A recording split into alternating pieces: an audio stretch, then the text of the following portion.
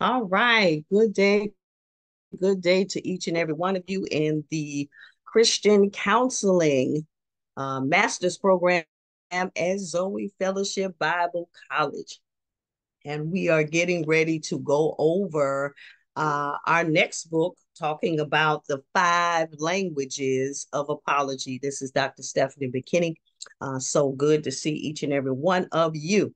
And so we're going to go ahead and get started and touch a little bit about this apology thing. Last week we talked about forgiveness and how important it is to forgive and what the Bible says about forgiveness and asking for repentance and apologizing. And so now we are reading this book talking about the five languages of apology. My goodness, we didn't even realize that there was five parts to apologizing, but the book begins to share with us each steps, and there are five. The five languages are expressing regret, accepting responsibility, making restitution, genuinely repenting, being genuine about that, and requesting forgiveness.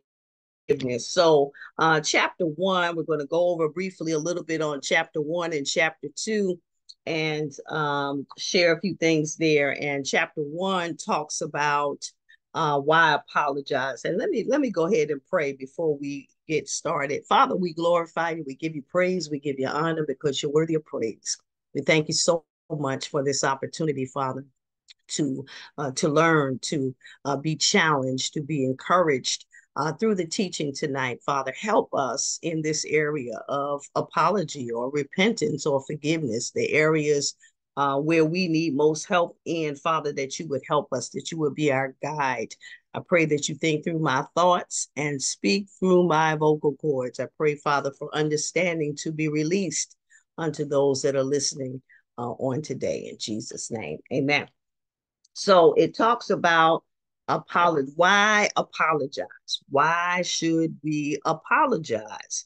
And of course, if you know, or you have been, or maybe you did offend somebody, or you have been offended by somebody, you know that once that violation has taken place, there are other feelings that come up because somebody has done you wrong. And so it says in about to say chapter 18 or verse 18, but page 18 in the book, at the top it says, when one's sense of right is violated, that person will experience anger. And so when a person is offended, we have done wrong to them, or they have done wrong to you, what happens is we get upset, we get angry, we get frustrated, we start pouting, we might start fussing at people, we might start having an attitude because that relationship has been violated. When I say violated, that there is something that has taken place to fracture that relationship, to cause that relationship to have a split or a divide. Now, it doesn't necessarily mean that because something has happened, a person has offended you or you have offended somebody, doesn't mean that that is the end of the relationship. I guess it really depends on what took place, what happened, how close that connection was, and what have you. And so, as it talks about in this particular chapter, basically is why we need to apologize, why there is a need to apologize. And as it talks about, there is a cry for reconciliation at the top. While justice may bring some sense of satisfaction to the offended person, justice does not typically restore relationships. Talks about at the bottom. Something within us cries out for reconciliation when wrongdoing has fractured a relationship. You think about relationships even between a husband and wife. You'll go there because it talks about different relationships. It talks about parent relationships. It talks about couple relationships and just one-on-one peers. But if you think about a husband and wife, and something has been done, something has been said that has offended either spouse, right? There's going to be a cry for reconciliation or to restore that relationship. And when I say cry, some people may, yeah, actually cry. But in the yearning on the inside, you don't want things to remain the same. You don't want them to remain fractured. You don't want them to remain unresolved. Any of us, especially if you have the Holy Spirit on the inside of you and you are a believer of Jesus Christ, when things are not right in relationships, there is something on the inside. I'm going to say the Holy Ghost that will want you to resolve it, will want you to fix it, will want you to do something to help or bring restoration or bring a reconciliation in some way. Sometimes people don't rest because they know they have offended someone and they want to make it right, or vice versa. Okay. And so there's a cry for reconciliation and for the relationship to get back in place. And depending upon what has taken place, it will depend whether it will come right back together or if it takes some time to heal. All right. But apology starts off that healing process. And it talks about a genuine asking for forgiveness. Okay. And we'll move on that, or generally asking to repent for what is wrong. Because we want to make sure that when we apologize, that the apology is sincere. All right. So something within us cries for reconciliation when wrongdoing has fractured a relationship. Um, it is, as this woman talks about in page 19, about her spouse doing some wrongdoing, but she says that it is his sincere apology that makes genuine reconciliation possible. All right. That apology makes the difference. And if you can think about some things that people have wronged you and they coming back and say, I'm sorry, but they say it with attitude, you may not really be receptive to that apology because it sounds like they didn't really mean it from the heart. But when a person has a sincere apology that they have offended you and they recognize what they had done to you, then you're a little more receptive to that apology. And so we got to realize, as you are working with people, we're going to bring it to the Christian counseling. As you're working with people, sometimes people come into sessions talking about relationships that have been fractured. Okay, that could be husband and wife, that could be mother and daughter. I get a lot of mother-daughter situations, father and son. Daddy wasn't there, mama wasn't there. You got some siblings, all right? These relationships.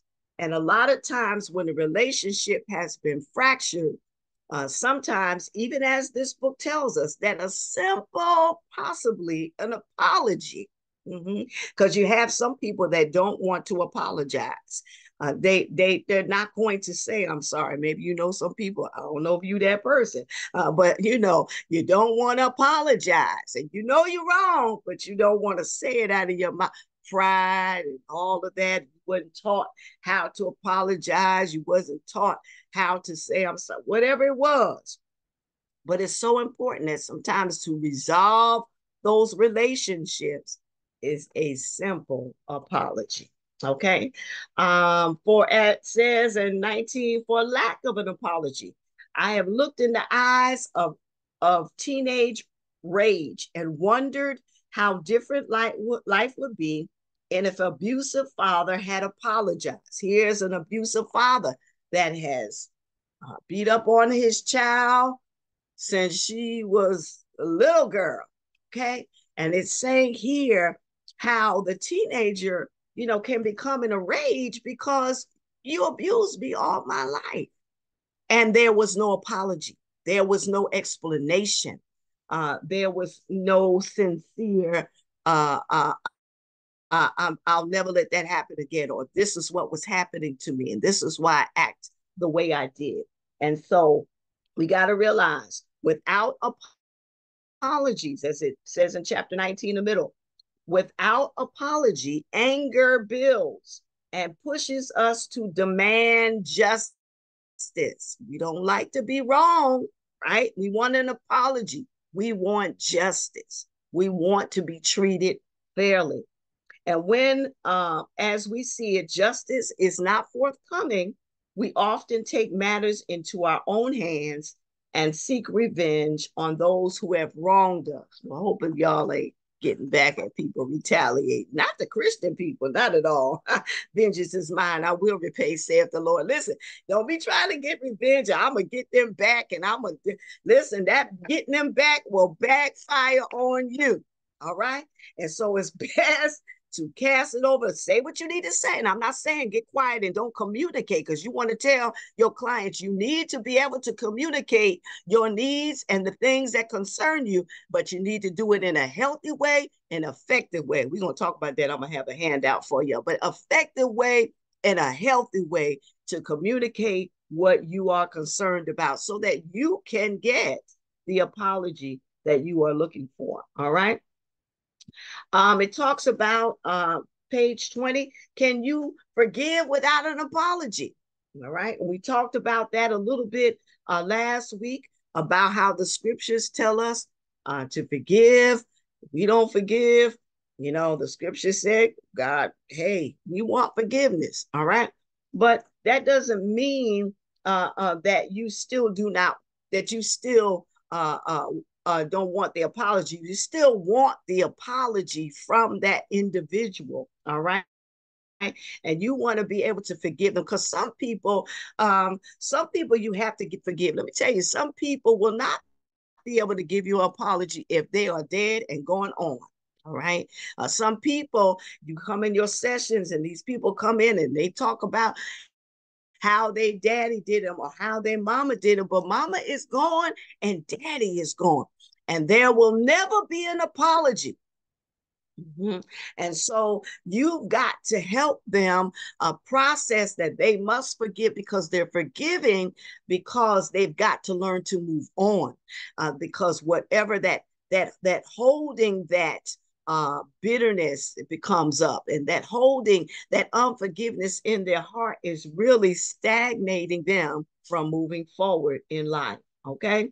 As it talks about in 21, page 21, forgiveness without an apology is often encouraged for the benefit of the forgiver rather than the benefit of the offender. We forgive not so much for the offender, but we forgive for ourselves, to free ourselves. All right. So if you hold it any unforgiveness about somebody that done something to you, listen, I want to tell you today, forgive and release yourself. Because if you holding it, you are holding yourself hostage and bondage, and you are keeping yourself in the past. It's time to move on. All right. Just like in 1 Samuel, the 16th chapter, listen, God began to speak to the prophet Samuel. He was upset that Saul did not obey God, and he had to listen, and he mourning for Saul, just having a pity party. God began to tap on his shoulder. Prophet, how long you gonna do this? How long you gonna mourn for this? Because I have already moved on, and I've already selected another king. And so a lot of times we have to move on, and God will address us, and he'll shake us and begin to tell us, hey, you need to move on from that. And so you have to begin to tell the people that you are working with that there is a time when you will have to move on. Now, you can't rush them, because they got to process their feelings and their emotions, but you must encourage forgiveness and the ability to move on with their life. All right. You don't want to get stuck in the pain and all of that stuff. So Samuel had to catch himself. God began to say, go get your oil. Go on and get your oil. because I'm about to send you over here to Jesse's house and you're going to have to anoint somebody else. Okay. So sometimes we have to get up and get oil now. Get back in the presence of God and begin to ask God to guide you. All right. So we are moving on. That is so important for us. This is why it's telling us the many things that we must begin to forgive. And the reason for the apology. Let's see, 21, the 5-gallon container. When we apologize, we accept responsibility for our behavior, seeking to make amends with the person who was offended. All right. So you have to encourage individuals that you talk with to take ownership or take responsibility for their wrong. Okay, a lot of times we don't like people say, it wasn't me, it wasn't me. You know, they point telling you how they offend. No, I didn't. No, I didn't. That's not me. That's not me. That used to be one of my little saying, that's not me. I didn't do that. And then when I look back, I was like, ooh, yeah, I did that. Forgive me, Lord. And I had to go back and get it corrected. So listen, don't go into that. That's not me. That's not me. Now, 9 times out of 10, if they brought it to your attention, might be a little some of you in there. All right. And so we got to get people to the place where they take ownership and be responsible for their wrongdoing and get it right. And just because they make a mistake, just because we fail, does not mean we are a failure. We just made a mistake. We offended someone or they offended us, but we got to forgive and move on, because you got to recognize, is it worth continuing hating on each other or having bitterness and trying to walk around away from them? You see them coming and you make every effort to get out of their way. Come on now. We got to get past that. Listen, we're grown. Okay, so we got to do it the Bible way.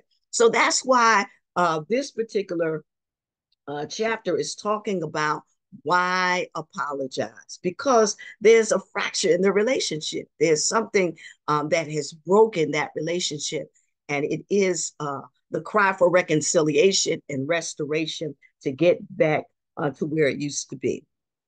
All right. 22, where it says before, can we learn to apologize? Well, that's a question. But yes, we can learn to apologize. So we can learn that there's 5 languages to apology. Didn't even think about that. You know how we just say, I'm sorry and keep it moving. But there's 5 languages, and we're going to learn that. Here it says, we may or may not have learned the art of apologizing when we were children. Okay, maybe you didn't learn that. You just kept it to yourself. You just kept on, everybody just kept on going because it was like, okay, whatever, keep on going. We just ignore it. We just act like it didn't happen. Okay. In healthy families, parents teach their children to apologize. However, many children grow up in dysfunctional families where hurt, anger, and bitterness are a way of life, and no one ever apologizes. Now, I don't know if that's you, or if you grew up like that, or nobody apologizes. Maybe you married to somebody that never apologized. Do some wrong, but they ain't, you ain't about to get that. But they may be nicer to you. That's their way of apologize. They learned a different language, but you got to learn how to use your words. All right, so we're going to go on to chapter 2 real quick, moving quickly. The next one, apology language number 1. Chapter 1 was talking about why we need to apologize. Chapter 2 is talking about apology language number 1, expressing regret. Okay, expressing regret.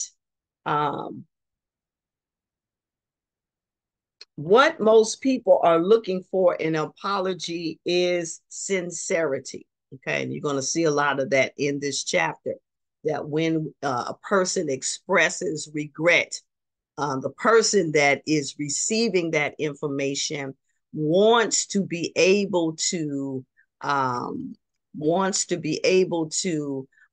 hear that apology from a sincere standpoint. Okay. Let's see. One of the ladies, they were talking about Jane Fonda and Oliver North, and they say here she said that she was sorry. Alan responded, "That's not an apology," said North, adding, "She didn't say, 'Will you forgive me?' I'm sorry is not an apology. For some people, I'm sorry is an apology. And for some, it's like, no, you need to be able to express what you did wrong, and how it has affected that person, and that you will not do that again. Okay. Having some remorse. Okay. Page 26.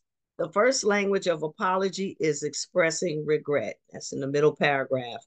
Most commonly, it is expressed in the words, "I am sorry." Expressing regret is the emotional aspect of an apology. It is expressing to the offended person your own sense of guilt, shame, and pain that your behavior has hurt him deeply. Okay. So expressing a regret is fundamental to good relationships. Having some remorse. You know, some people do certain things and they have no remorse of what they have done. They just say, "I said I was sorry." You know, what? Wait a minute, hold up. But the apology is got to be sincere. It's got to be able to express regret. I really did not mean to hurt you, and I'm sorry that it has made you feel this way, because that is not my intention, to make you feel the way that you're feeling right now. And so you're taking heed not only to apologize, but also recognizing the person's feelings, and what has taken place, and how it has affected them and caused a divide between those two people. Without the expression of regret, they do not sense that the apology is adequate or sincere. Oh boy, I tell you. So you can't just throw up, "I'm a sorry," and that's it, and keep on going. You want to be able to be sincere, and that's what you want to be able to express, that those are you're going to be working with. Page 28. What does your body say? Okay. Because our body language also expresses how we feel. Somebody can say, "I'm sorry," and it with attitude and the hands folded, and they just don't want to, "Oh, I'm sorry." They don't even look at you. "I said I was sorry." They looking at the TV. "Yeah, all right, I'm sorry. I didn't mean to do that." Okay. Your body language. You got to be all in. When you're sharing with someone your regret, expressing your regret, and you want to apologize, you got to be attentive. You got to be alert. You got to be sitting up. You got to get the eye contact. Okay. Your body language will begin to speak as well. And people will know if you're really interested, or if you really want to hear what they have to say, based upon your body language. And so when you're talking with people, you can tell if they're even interested in what you're saying. And guess what? They watching how you receiving it, whether you're giving them your undivided attention. Okay. So that's very important. So what does your body say? Page 29 says, sorry for what? When you are apologizing, or when people are apologizing, it's important to be specific about what you are apologizing for. "I'm sorry." "You sorry? Sorry for what?" Like somebody come out the blue. Now y'all done had a talk and discussion a couple days ago, and all of a sudden they come out with, "I'm sorry." I'm sorry for what? What are you talking about? That was 3, 4, 5 days ago. What are you talking about? I done been over that. But anyway, sometimes that happens. So you need to be specific as to why you are making this apology to that individual. Okay. Um, Page 30. Anytime we verbally shift the blame to the other person, we have removed from an apology to an attack. Attacks never lead to forgiveness and reconciliation. All right. Now look at that. The minute you verbally shift the blame to somebody else, we have moved from an apology to attack. Well, I wouldn't have did that to you anyway if you hadn't What? So now you shifting the blame, like that person is control of your behavior. No, you are an adult. You controlling your own. You controlling this right here. You're controlling your body, and you have to take ownership, as I shared before, ownership for your own actions. We can't shift the blame. You know, Adam started that mess in the garden. It was that woman. That woman you gave me. She did that. She did that. And then Eve had a nerve to say, well, that serpent. You know, everybody blaming everybody because they shamed, they embarrassed. They know they did something they had no business doing. Okay. They didn't listen. They didn't obey. And so everybody's shifting the blame. And so what happens when you shift the blame, and sometimes that happens in marital relationships. Sometimes that happens between peers, that happens between friends, besties, that happens between brother and sister, father and son, daughter and mother. And if you hadn't, then I wouldn't have, okay. So is that an apart? What are we doing? What you saying? you know, so you got to be sure that you're not shifting the blame, and you have to hear what other people are saying. And you may have to ask them, how did you tell your spouse? How did you tell your child? And as they begin to speak and they begin to tell you, they'll say, you shifted the blame and you didn't take ownership. You dismissed their feelings and did not acknowledge that you had done wrong. All right. So ways to communicate. All right, we're gonna shift. We're gonna shift on the I hope you can forgive me. And I believe this will probably be one of your assignments. It won't be today, but probably next time. They wrote a letter, okay? Or wrote a letter of someone that they needed to apologize to. And sometimes you're not able to verbally say it because you don't know how the person is going to respond.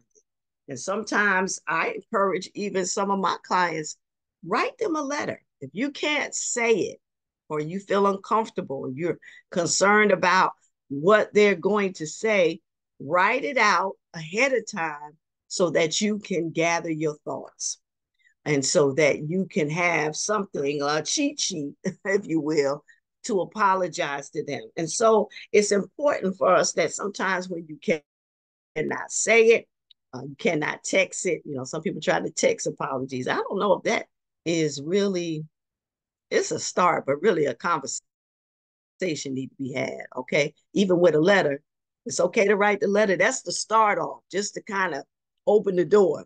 But it should follow a conversation. Okay. A text message, but it should follow a conversation that really shows the sincerity of the apology. All right. So they're talking about writing letters to individuals and sharing their concern and what they have done or they wanted to repent from or how the person has offended them. Okay. 34 and 35, and we're going to wrap up here. The last paragraph, excuse me, in 34. Hold on.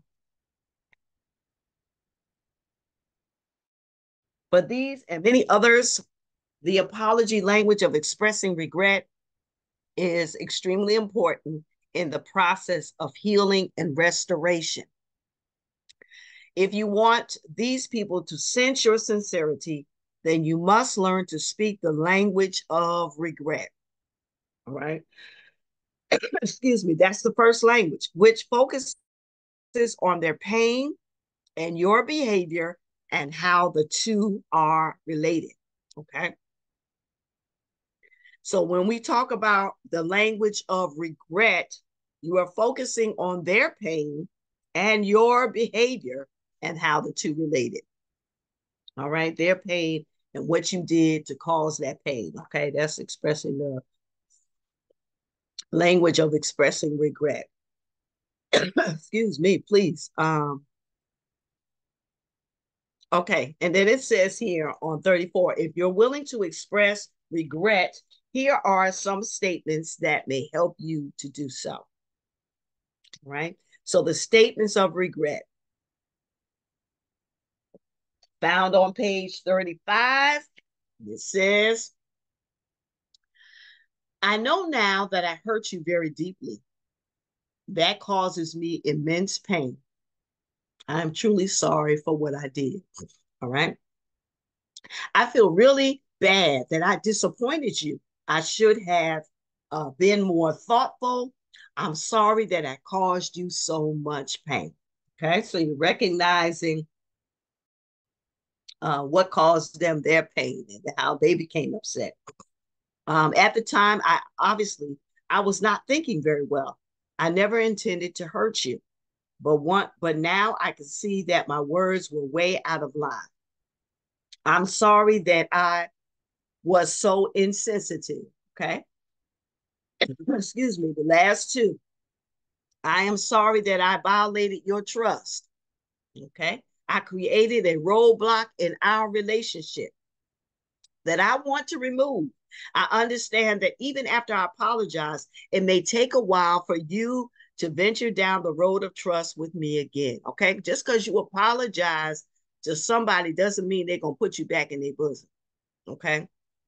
Sometimes you're going to have to give the person the time to process everything that is taking place and to build that trust. So when you're working with people, they may come back to you and say, well, I apologize. I was sincere. I told them da da da da. I don't never happen again. I really feel bad. But they're still holding it over my head. They're taking time. You got to give them time to process it. Okay. You were promised a service that we have not provided. I am sorry that our company clearly dropped the ball this time. Okay. And so those are some of the statements of regret. You may not say it like how they said it in the book, but you can tweak it and just utilize it. But those are examples that you can share with other people that you will begin to work with that will be in the need of apologizing to someone that they have hurt, disappointed, let down, whatever it is that took place in the relationship, that they'll be able to apologize effectively, that they'll recognize what they have done wrong and then begin to share that in their apology. Okay. So that's all we have for today. For next class, I ask that you will read chapter 3 and 4.